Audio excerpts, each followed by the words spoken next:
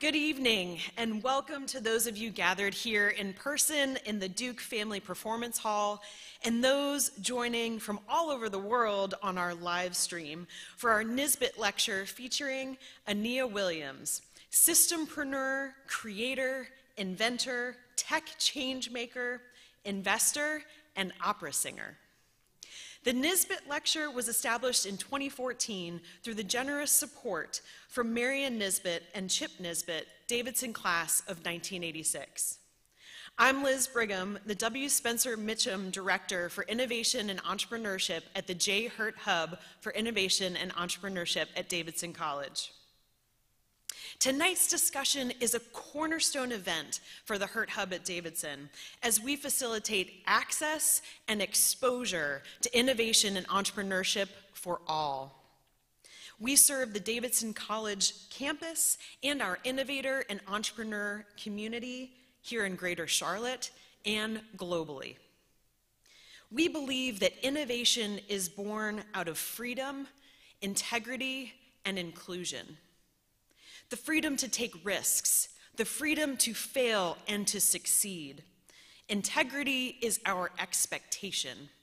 Inclusion is the foundation of everything we do. And we live our mission through 5 areas at the Hurt Hub: educational programming, high-impact experiential learning opportunities like our Gig Hub program, mentorship, access to capital, and an inspirational co-working space. And as we like to say, we're the place where purposeful serendipity happens. To learn more about the Hurt Hub at Davidson, please visit our website, www.hurthub.davidson.edu, and sign up for our newsletter. But before we begin our program, I would also really like to thank the village that made tonight possible, including the Hurt Hub at Davidson leadership team, our student community events ambassadors, college relations and special events, college communications, and of course the backstage crew here tonight.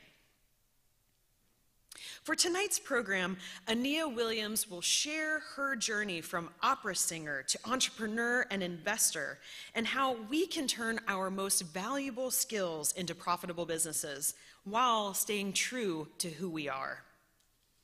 After Aniyia shares her story, we will welcome Carson Crochet, Davidson Senior, German and Arab Studies major, and CEO and founder of Kabuddy, a care package company to support those undergoing cancer treatments. And she will interview Aniyia in a fireside chat between entrepreneurs.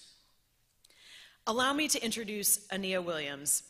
Aniyia is a systempreneur, creator, inventor, tech change maker, and investor. She is a principal at the she is a principal on the responsible technology team at the Omidyar Network, and works to help the tech world live up to its promise of changing lives for the better.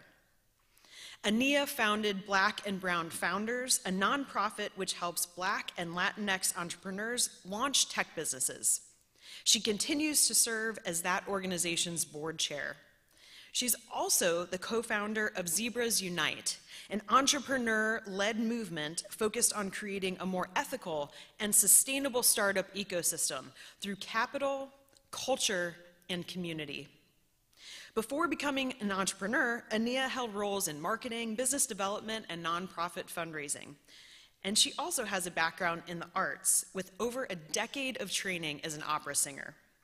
Please join me in welcoming Aniyia Williams to the stage.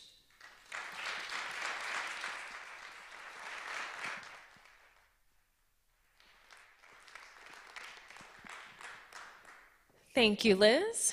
Good evening, everyone. Really excited to be here this evening. I am Aniyia Williams, in case you missed the slide and Liz's remarks. And as she mentioned, in a former life, I was an opera singer. But I went on to start a fashion tech hardware company, and after that, 3 other organizations to help underestimated founders become entrepreneurs, well, people become founders, and start tech businesses. I also manage a multi-million-dollar portfolio of organizations who are trying to build a more equitable and inclusive world. So how do you get from music major, opera singer, to innovation, entrepreneurship, and investment? Well, the path hasn't exactly been linear, but it does make sense when you think about it because I'm a problem solver. And every time I've set out to solve problems in the ways that I knew how, by focusing on what I have in spades and not what I'm missing. I turned my most valuable skills, insights, and connections into money-making companies. And you don't have to have an MBA to start or to run a business. There's no degree, no permit, no exams required, and you can start as soon as today. In fact, one of the most powerful things about entrepreneurship is that anyone with a valuable solution to a problem and the courage to try and solve it can try their hand at it. You know, the bright spot to the madness that is our world today is that there are a lot of problems that need to be solved. And every problem is an opportunity, which means that there is no lack of opportunities to start building a company. But how, you ask? Well, I dubbed this talk How to Launch a Startup, so we're going to get into that. And we're going to approach this from an assumption that if you're doing this the scrappy way and working with modest resources, we're going to break this into 3 parts. I'm going to kind of give you a quick sort of playbook, if you will, and then we can kind of get into some more details when I get to sit down with Carson. So part 1, gather people and gather info. Part 2, prototype and monetize. Part 3, listen and iterate. Okay, so part 1, gather people and gather info. Honestly, the biggest barrier to starting a company is you. Your mindset, your confidence, and knowing what you want is the place to start. You're going to do best when you have a high-level vision of what you're trying to achieve personally, especially because entrepreneurship is unforgiving and thankless at this stage. And if you're trying to put yourself through the gauntlet that is going to be your everyday life, the highs and the lows and all of it, it should be serving your life goals. So I usually tell people to start here with these kinds of questions. Who are you trying to be? Where are you trying to go? And what does an ideal day look like when your business is successful? Then break that down and reverse engineer it. So ask yourself, what are the things that are required to make that happen? So let's just say that your ideal day is one where you're not working at all. And maybe you wake up on the island of Hawaii with birds on your windowsill and having a lovely breakfast. And maybe you don't have your first meeting until 2 p.m. Then you can go back and you can think about what are the things that are required to make that happen. If my business is running because I'm taking my leisurely breakfast, I need XYZ people working for me. I need to be able to make enough money to have my apartment in Hawaii. I need to be able to think about who's going to be watching my kids if you have kids so I can have this peaceful breakfast. And all of that just becomes these things that you can actually even assign a value to and think about and start to target. Okay, to get all of these things, I need to be paying myself this much, I need to pay my workers this much, and I need to have a business that makes this much money, right? Got the beginnings of a business plan right there. Now, if you're starting a company, first and foremost, as I mentioned before, you have to be trying to solve a problem. And more importantly, you should be solving a problem for a community that you're from or have meaningful access to. This is really important, and here's why. 1, if you're trying to solve a problem for people that you don't know or deeply understand their mindset, you're very unlikely to come up with the most effective solution. Number 2 is because you're eventually going to need to find people to sell your solution to, and having access to a community from day 1 means you've already got early adopters. A lot of founders fall prey to magical thinking by looking at market opportunities first and give that more weight than the folks that they actually know. This is a trap, especially if you are building while broke. You can't afford to throw spaghetti at the wall and see what sticks. You have to really come armed with lots of information about the problem that you're trying to solve and what people need. So here are some things that I recommend you deeply understand. About the communities that you're connected to, what problems do people have that you want to address? Where, when, and how do they experience pain or frustration around that problem? And how do they understand it? How do they talk about it? What are they doing right now to fix that problem? Remember that you're trying to do a lot with a little, and one of the best ways you can do that is to have the answers to these questions, and then couple that with your core skills and what you bring to the table. So understanding your core skill set by kind of taking an inventory of your skills and your passion, you're going to need to be building on the foundation of your greatest strengths. So start your business on top of the things that you do well, not only what you wish you could be doing. You want to identify knowledge that's unique to you and then build on that, something that's easy for you, something that draws on what you already know, something that might be hard for other people, but you can do it in your sleep. They say that the best innovations marry two things from very different worlds, and I think everyone here at Davidson College is already at an advantage with your different kinds of backgrounds, bringing that into new areas and new sectors and applying that knowledge in ways that people in that industry have not before could be the thing that sets you apart and makes your business special, makes the thing that people keep coming back to you for. One of the things I like to say is they can have the recipe, but the sauce won't taste the same. This is where you want to flex what you uniquely bring to things, right? It's going to be your competitive advantage. So gathering info and gathering people is about deciding your end goal so you can build a business that you actually want to be running in 5, 10, 20, or 50 years later. Digging deep to think about what special perspectives, experiences, knowledge, or skills that you bring to the table. Gaining deep insight about the problem that you're solving so you can address it effectively, and having an initial audience to sell to and not getting buried in the noise when you market your thing later. Okay, so part 2.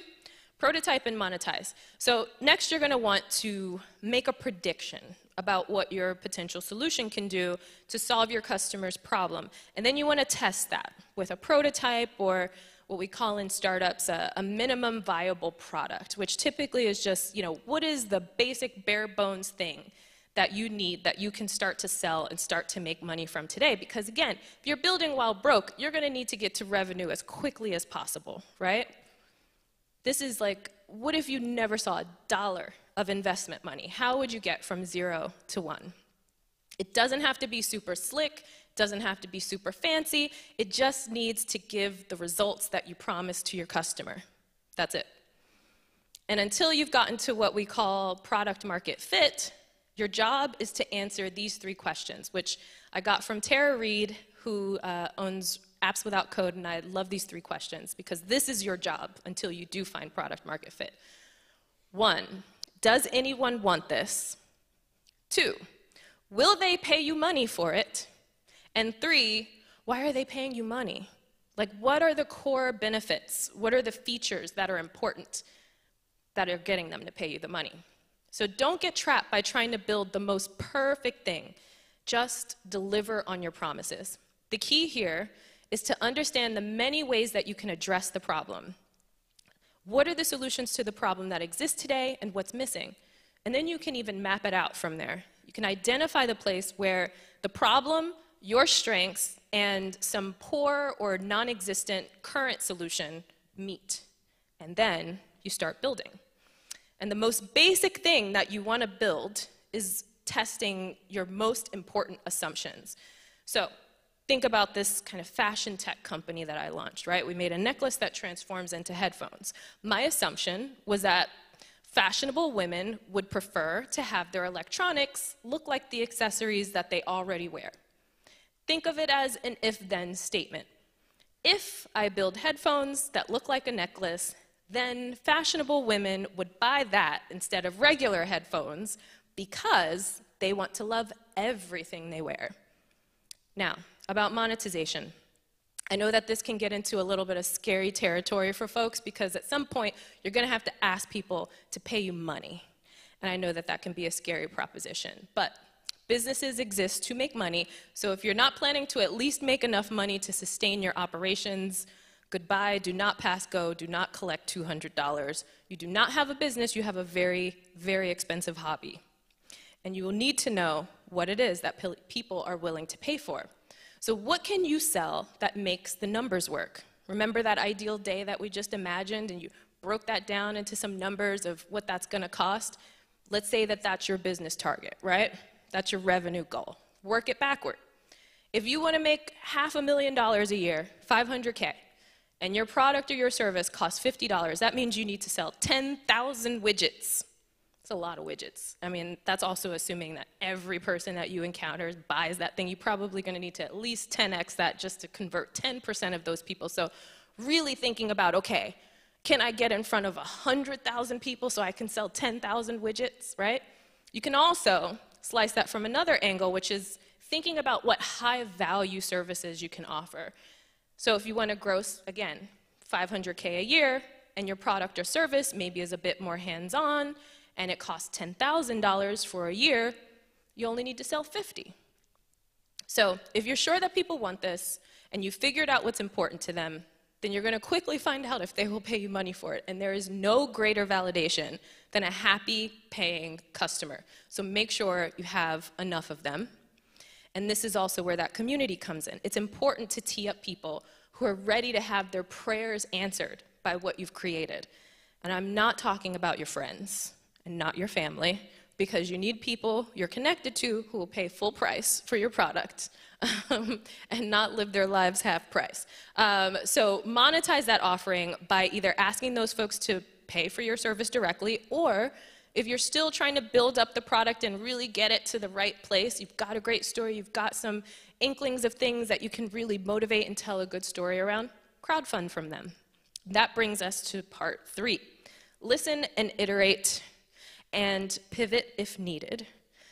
So when you create your MVP, your minimum viable product or your prototype, you want to build in feedback loops, and you want to listen to what people are telling you. And a lot of people, even people who build the most visible startups that you see today, sometimes overlook this part. For every major assumption or key feature that you are putting into your product, which I hope is as few as possible when you're just getting started, because you do really want to isolate the variables to something that you can control and watch, then you need to have a way to collect data about whether it's working as you expected it to. So strong feedback loops are essential, and you'll never know if and why you actually got to product market fit if you don't actually have some mechanisms designed in there to track it. So at a minimum, you can frame your feedback loops around the 3 questions I mentioned earlier. Does anyone want this? Will they pay you money for it? And why are they paying you money?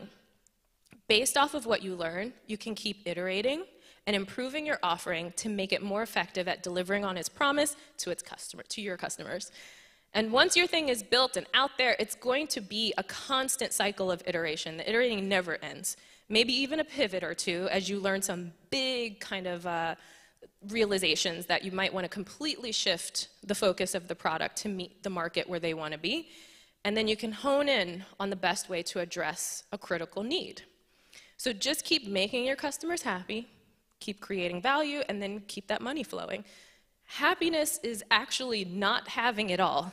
It is letting go of what you don't need. So get rid of the stuff that's not working and double down on what does. So to recap, those 3 things.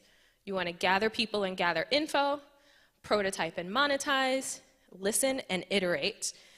And I got a couple other few pro tips I want to throw in there too. 1, don't boil the ocean. I think it can be really tempting to say, I am going to build a food blog and it's going to make lots of money off of advertising, right? 1, that puts you in the trap of having to have a lot of eyeballs to turn a profit, right? Because those are very, very, very small transactions that have to add up to something really big.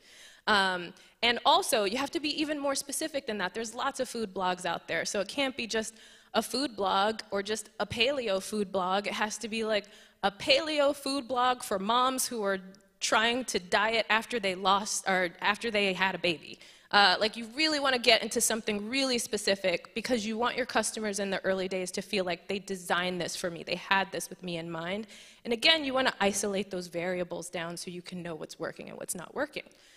I would also say, don't do it alone. And again, if you're building while broke, you might not have money to like build up a team and pay salaries or get the top engineers to leave their jobs at Google to come work with you. But there are lots of really interesting and creative ways that you can build teams around you. When I was building while broke, I leaned on a lot of great relationships that I had with people who could show up and help me with a thing. Sometimes we bartered, where maybe I would help them with some of their marketing, they would help me with something that I needed. Sometimes they would become advisors. They would keep their job at Google, but they agreed to give me 5 hours of their time a month, and I was getting top-notch experience and advice on some of the problems that I was trying to solve. Think outside of the box, right? These are all relationships, and really business runs on relationships. And then the third thing I would say is to always be learning, and that failure is always an option. Obviously, not the goal, but I always learn most from my failures, way more than I learn from the things that go well. And if you're not learning, then you're not going to be iterating, you're not going to be improving, your product's not going to get better. So that's the playbook. Thank you very much.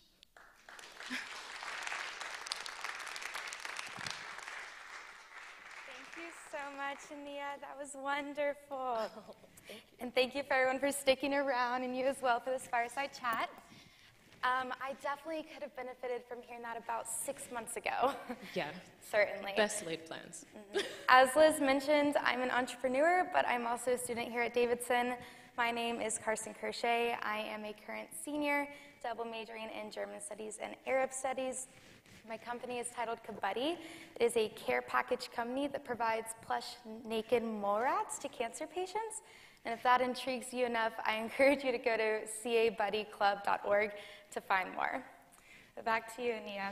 I have some questions for you. Let's get into it. Of course. You mentioned at the very beginning that you can create a business the scrappy way.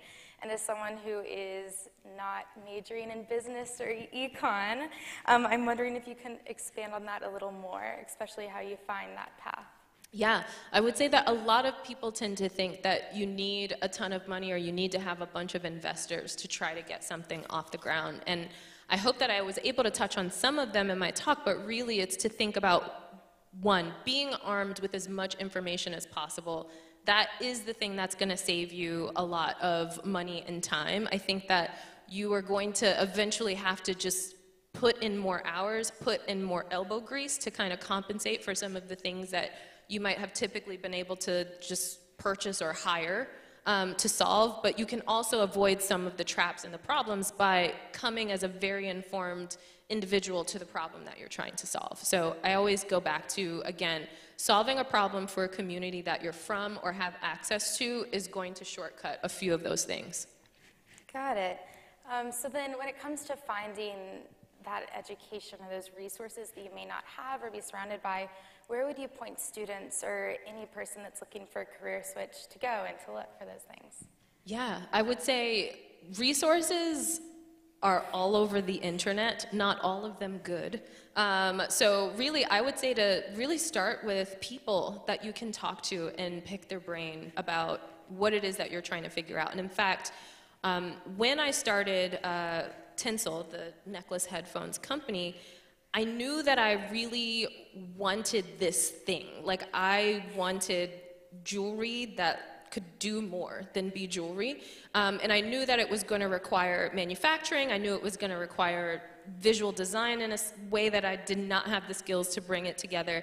And where I started was by talking and asking people a lot of questions, right? Like, I remember the very first person who I went and talked to was a friend of mine who was a graphic designer, and I asked him if he could help with helping me take the idea of something that I had in my head to something I could show people. And he was like, oh, that sounds amazing, but I'm like not that kind of designer. You need like an industrial designer. And I was just like, oh, I didn't even know that that was a thing. Okay, let me look up what is an industrial designer. And then I went and I started asking everyone who I knew who might know an industrial designer if they knew any industrial designers I could talk to.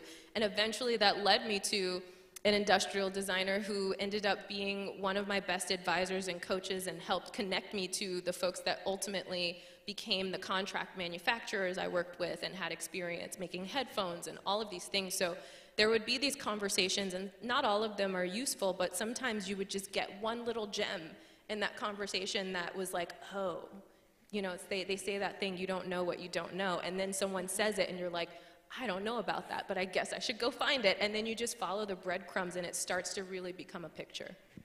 Yeah, I would say like when I had my big idea, I instantly went to the Hurt Hub and I was like, someone help me, is this a good idea? What should I do with that? And I definitely got those little niche pockets of knowledge that I had to go Google myself. Those golden nuggets. Yes, the little nuggets.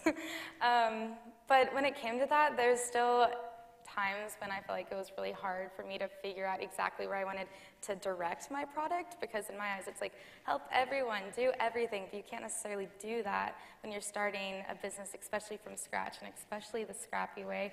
So I'm wondering, what were some hard things you had, especially when prototyping and going through a whole product design? Yeah, well, there's two things there. So one, I would bring it back to the thing that I said earlier about not boiling the ocean, because like I said, a lot of a trap that is very common is people kind of try to identify a very big, almost nebulous audience, and I try to push people to actually identify. So it's, if you're saying like, oh, I'm gonna sell this product to schools, and I'm like, okay, great.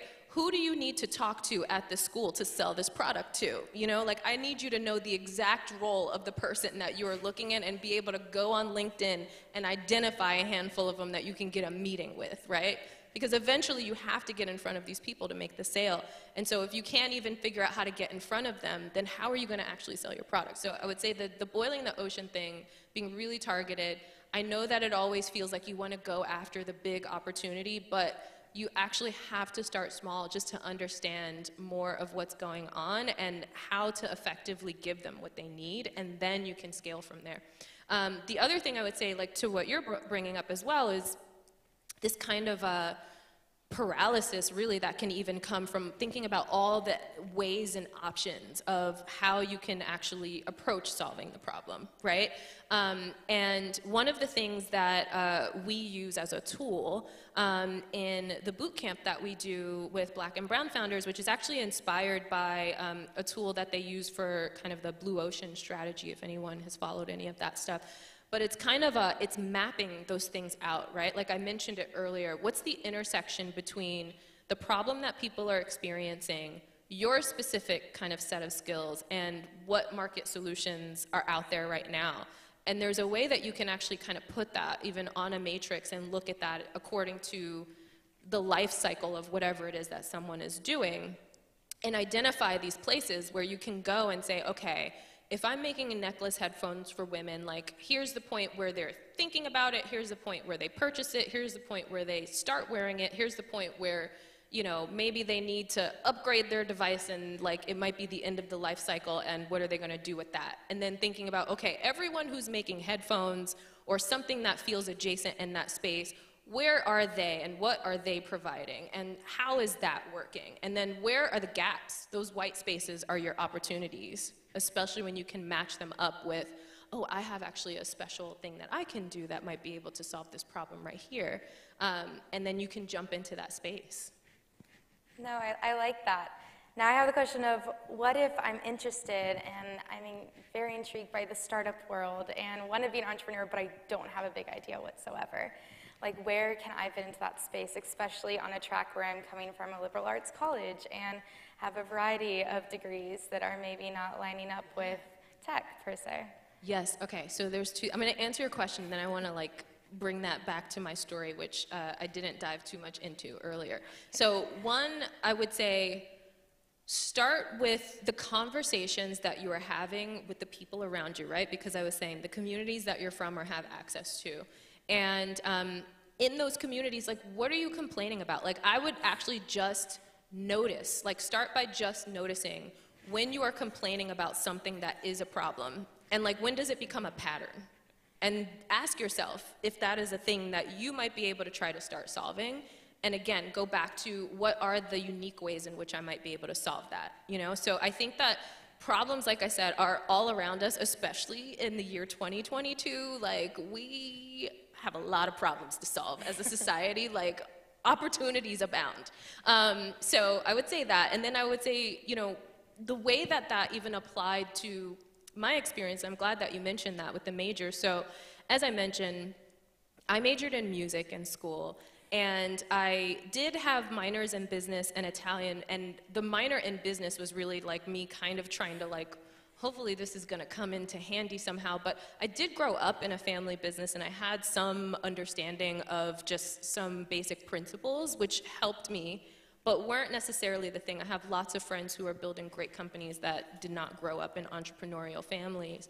But in my case, I wasn't looking to start a company when I came out of college, although I wish that I had actually started experimenting while I was in college, when I didn't have to, worry about paying taxes and children and babysitters and all of these things. I feel like it's the safest environment to fail.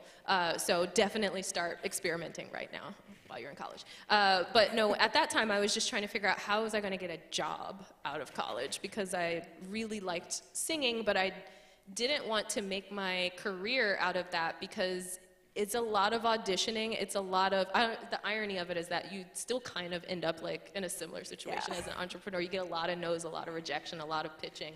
But at the time it was kind of like, I want a job with health insurance and a paycheck that comes every 2 weeks. How do I do that? And it was really a similar approach, where I was like, okay, I know that I love and have a deep understanding of the arts, and I eventually kind of had this epiphany of, oh, like there are, so there was a project that I was working on. I was in the Student Government Association at the time, and I was working on a project that was trying to start an endowment to have a scholarship for students that had, because I was the diversity chair, and I wanted to create a scholarship for people that were doing some compelling thing and trying to make the campus more diverse. And I started to learn about development, and I started to learn about fundraising by having conversations with the university development people. And then I had this like light bulb that went off, where I was just like, oh, all these like theater companies and opera people, somebody is like raising money for them to put on the plays and stuff. That's gotta be a job. And then I looked it up and I was like, it is a job. There's an internship. And then I literally applied for an internship. My first internship was at the Washington National Opera as their development intern. That's so fun. Wish I was musically talented. I'm not. Really hope that comes up within your entrepreneurial world. But with that, like you mentioned the job search and wanting that stability and finances and insurance and this and that. And when you hear about entrepreneurs, there's this big notion of failure at the end and rejection, the same thing you get as a college student entering the job force. Yeah, it's big. And I'm wondering that bubble of failure at the end, like do you think that scares you? Like, how did you approach that? Like, was that really scary for you, or is there something else when it comes to being a business owner, especially as a female business owner, that is actually more scary than that failure? Yeah, my relationship with failure has been a journey. And I would say, one, I have to admit to everyone that I am a recovering perfectionist. I just take it one day at a time. But I think that perfection really cripples you when you are thinking about not having something be just right, like it has to be such and such perfect. And I brought that into the first iterations, I would say, of what we were doing with Tinsel and making the necklace headphones, where there was like a certain part of the process where even my co-founder had to come to me, and she's just like, this is as good as it can be. Like, we have to go into production. Like, you can tweak it and tweak it and tweak it and keep tweaking it. But at some point, you just gotta you gotta just go. And so I think that that, and then I think, the arc of that company, which was the thing that actually born the other organizations that I started, namely because I had a really hard time raising, the subsequent money that I needed to be able to kind of get the manufacturing to the economies of scale that we needed. Hardware is a hard business, guys.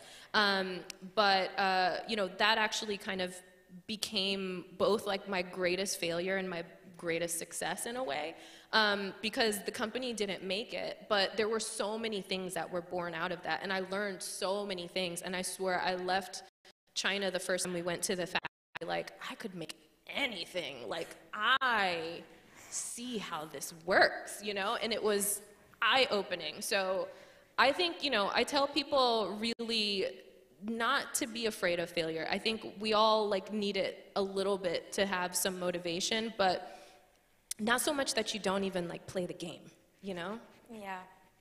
Perfect sense. My manufacturing story was the first phone call I got on. Someone told me, there's no market for neck and mole rats, you are crazy.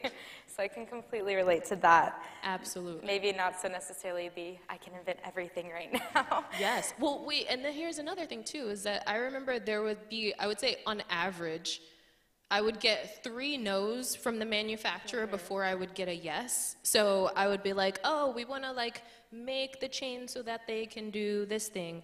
And they'd be like, no, we can't do that. That's not possible. And I would be like, but what if you do it like this, this, and this? That's not possible. No, that's not possible. What if you do it like this, this, and that? Is that possible? No, that's not possible. What if you do it like this, this, and that? And they're like, okay, maybe if we like, and then they would kind of come back and find a way through it. So I do also, I would say that it's not even just not being afraid of failure, but being okay with hearing no, but also like knowing that sometimes no is just like, well, I can't figure that out, or that creates too much work for me. And if you can solve around that problem, the no becomes a yes. So you certainly found some new skills that you were good at. Yes. Persuading those no's into, oh, we're going to change that. Exactly. No for now, but what if we do this? So if someone like feels like they're interested in building something, but they don't have the skills to do that, what would you say and what you should do or think about to determine what skills that you haven't uncovered, but also those leaps of faith to take towards uncovering them? That's a great question. I think one of the things that is top of mind is something else that I was saying earlier about not doing it alone and kind of starting to build up a network and or tap the community that you have access to. Because there are going to be things that, so for instance, this is a conversation that came up earlier, where some folks might feel like they can't start a tech business because they are not a technical person, right? That they don't know how to write code, or they didn't take engineering classes or whatever. Also, sorry, sidebar, a trap that I also see people fall into is someone saying that like, oh, I want to build this piece of software, so I'm going to learn how to code, and then I'm going to build my app. That is a terrible idea, because you will not be as good at writing that code and building that app as someone who already has done it. So you should spend the time you were going to spend learning how to code, finding a person who knows how to code. I'm like trying to scream it into the microphone. Find a person who has the skill that you don't have, make them your friend, sell them on the vision, and bring them along. Yeah, I agree with that. So also that like power to be able to delegate and say, I absolutely am horrible at this. Can you do that? Yes, you're gonna write terrible code, so don't. So what are some things, like, I'm just wondering, that you're bad at, that you have to delegate? Ooh, that's a good question. I have a lot of skills, and in fact, I'm like, I swear, I'm not trying to brag, because it's actually, that is my challenge, really, is like my level up has been getting better at delegation, because I feel like the trap for me has typically been, one, I will like go and I can find people who don't have a thing that I need or whatever, but I would say that like my real challenge has been deciding not to do it myself, because I know I can do it myself. And most of that is because it adds up over time. And especially now where I am and I'm involved in multiple businesses, what I have learned, and I'm like, I'm gonna tell you guys this for free, so maybe this will save you some time and pain later, is like my practice is basically to figure out the thing, spin it up, and then remove myself as quickly as possible.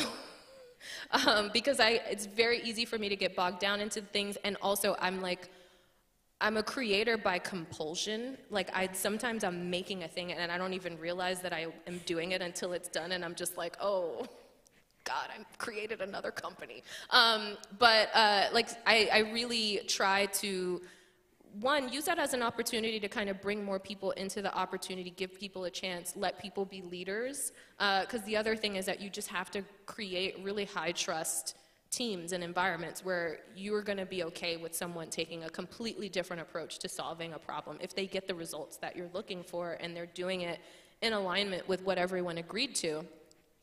So yeah, I would say like I just mostly have had to get really good at delegation, and now my life kind of works a little bit more like a conductor orchestra, which is, it works. That's cool. Yeah, I think like coming into college, myself and many others experience that, wanting to control every aspect of life and control everything you do. And when it comes to managing others, that's hard to be able to pass off and trust someone else to do it. Like, that's scary, especially when it's on your shoulders because it's your business, which I completely see.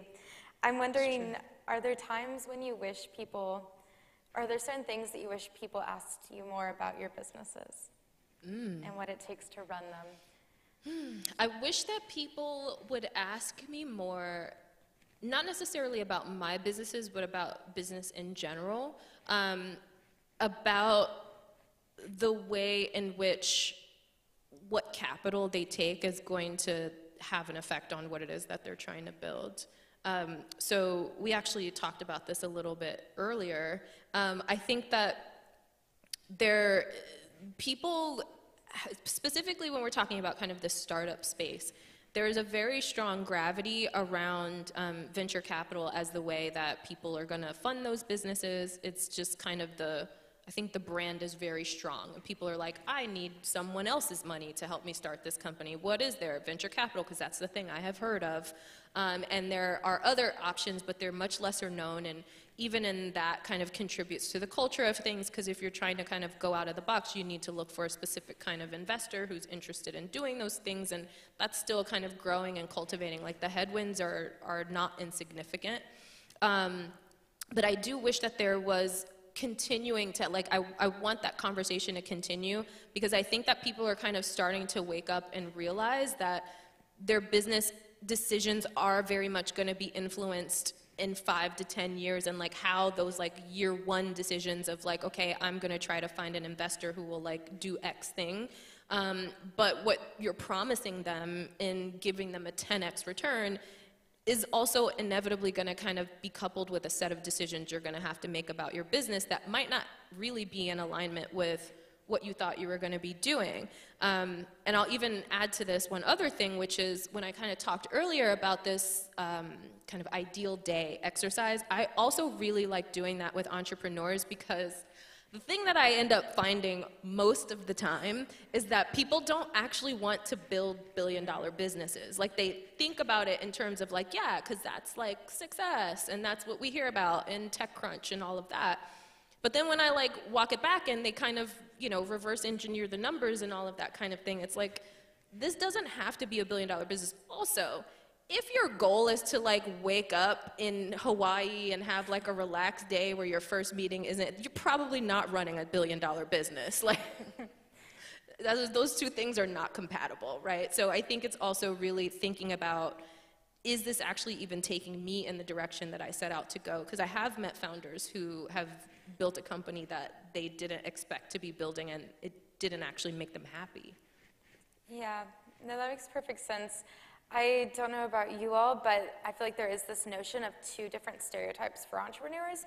So there's the entrepreneur that you look up to that's really innovative and solving problems and out-of-the-box thinking, but then also the stereotype of someone that's really egotistic and is very wealthy and has this lifestyle that you couldn't even dream of because they're taking advantage of other people. Some senses may be what you're thinking.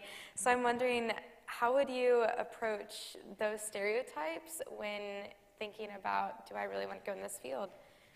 Especially with the venture capitalism and where you're relying on investments. I mean, I would say that, you know, this is like a larger existential question in a way, because because I think that this is, to me, this is a very interesting moment in history. I think that the shakeup of everything, the destabilization of so many things, as I mentioned, opportunities, but I think that we are renegotiating social contracts in real time, like in the world of kind of big business, in everywhere. Like, when we think about the fact that even here, I saw a sign at the hotel that I'm staying at. There was a sign in the elevator that said that they were going to be closed on Mondays serving, like doing a food and beverage service because short staffing and whatever, right?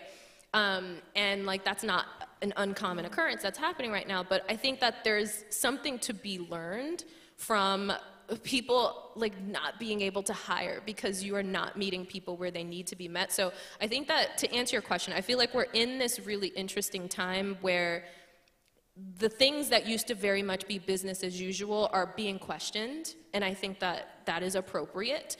And we are going to have to create new agreements between business owners and business workers and like investors and entrepreneurs and, you know, who am I sharing this with? Who is making decisions about this? Do I like listen to my team, even though technically I get to finally decide like if I want them to keep showing up at work every day? So, so I just think it's a really exciting time, and I think the companies that are going to win, if I had to frame it that way, are going to be the ones where their leaders are more attuned to the needs of the people that are making it possible and are at least trying to meet them where they want to be met.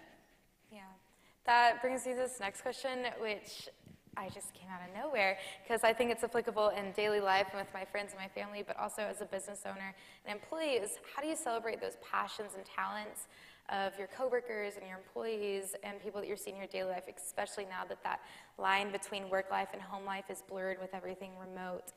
I'm just wondering, how do you fit that in? You got the good questions. Okay, so there's a lot to that too. I will say this, both in terms of businesses that I'm running and also in terms of businesses that are in the portfolio that I manage, and even when I just talk to friends, like everyone is feeling really burnt out and crispy. Like we've been, I don't even want to know what you would call the state that we've been in for the past few years, but it's been intense. Especially if you've got, you know, other people you have to take care of, whether it be kids, parents, I mean, animals. And I think that everyone is just trying to figure out how to keep showing up every day. And so I think there's been a lot of really interesting and open conversations about that, and how we can kind of create space for people to rest. And I think that it's been really interesting because what conversations look like when I feel like you're at an organization that has leadership that's really invested and interested in trying to do right by as many people as possible is a willingness to actually slow down the roadmap a little bit, because people, like, maybe we're gonna just like close the office for this week and like no one is working. Everybody shut down your email, do not open your laptop for 7 days, and then we're gonna come back to this and we're gonna try again, you know? And I think that those kinds of things are both ones that kind of bring humanity into the world and into the business. I think it kind of models and shows that we can still be productive and even be high performing, but we wanna make space for people to rest. And I just think, so I feel like there's so many things that are built into that. Yeah. That in itself is an innovation of its own. Just saying, oh, we're going to close everything and everyone's going to take a break because we have to or because we need to. Yeah, and I mean, I think a real sign of it too is just how shocked people are when they hear people who are technically in charge like say that, where they're just like, wait, for real? Is this a trick? No, exactly. Am I still going to get paid? Okay, I'm in. Well, like as a person that's in charge and like being the owner of a business and an entire company, like that would be really surprising. Something like, me? You want me to not come? Yeah. That's awesome.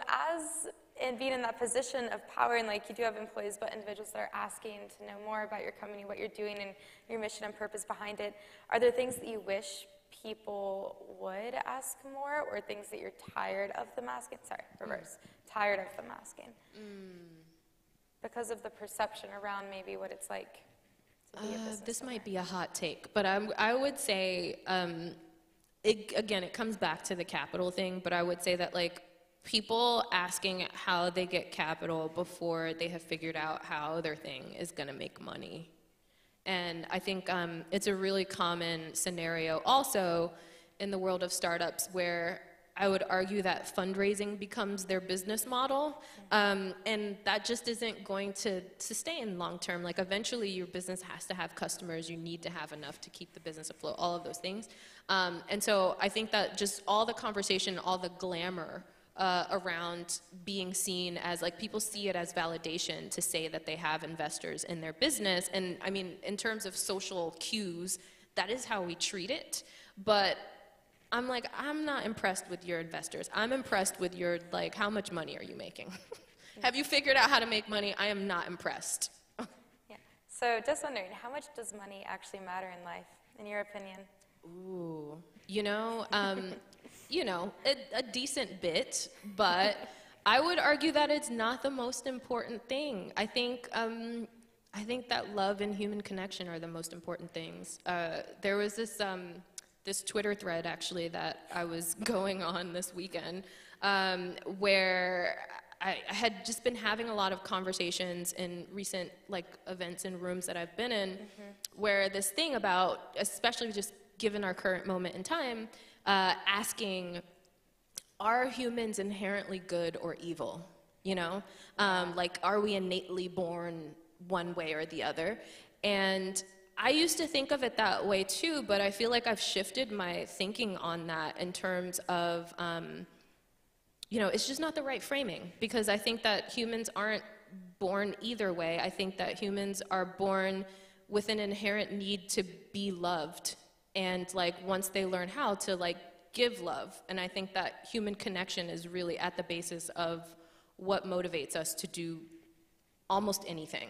And to me, money is just something that can help with access to connections and relationships. And obviously, we all need to put food on our tables and keep roofs over our heads and things like that, once we get older. But I think it really does start with love and connection, because there are people who have lots of money and are not doing very well. Well, that brings me to our final question, because we're running out of time. Aniyia, do you really love your job? Do I love my job? Yeah, do you love your job? I do. I feel immensely grateful because I have many jobs, but now the main job at Omidyar Network is giving me the opportunity to be the funder that I always wished that I had.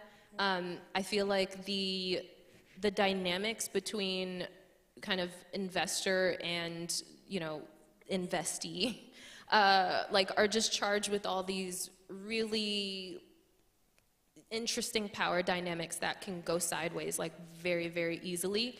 And there is actually a conversation that's happening in philanthropy right now, and the conversations that I have with other funders that are in the space and other kind of program officers, where they're trying to figure out how they can build better relationships with the people that they have been funding. And I think that, traditionally we've taken this very kind of paternalistic lens and sort of been like, well, I have money and there is a problem and I'm going to come save all these people. And the thing is that they haven't asked us to save them. They just asked us to empower them to actually save themselves. And so there's just a very different kind of model and way of working that's happening on the other side of the table too. And it's a really exciting time to kind of come in with a lens of someone who's been out there in the trenches trying to build something, and try to also watch and observe on the inside how these things end up playing out, so that the kind of grantees and the people that you're working with end up having these really poor experiences. And so I love trying to kind of build these bridges together, and I get to do that. And now I also get to show up with resources with people who are committed to trying to collectively move forward together. People really want to be swimming in the same direction, and there are all these things that get in the way. And I feel like being able to kind of name those things and ask people to look inward at examining that has just been this really fun and interesting social experiment that I get to be part of every day, and I really like it. That's awesome. So much to think about just on the daily. Yeah, exactly. Well, if you are a student that is at all interested in entrepreneurship or learning more, I would completely suggest you get up and walk across the street to the Her Hub or visit them online on their website. I just want to thank you again, Aniyia, for coming here and giving this wonderful chat. Thank you, Carson. And having this conversation with me. And thank you for everyone here and at home who have tuned in for this evening. And so, thanks. Thank you.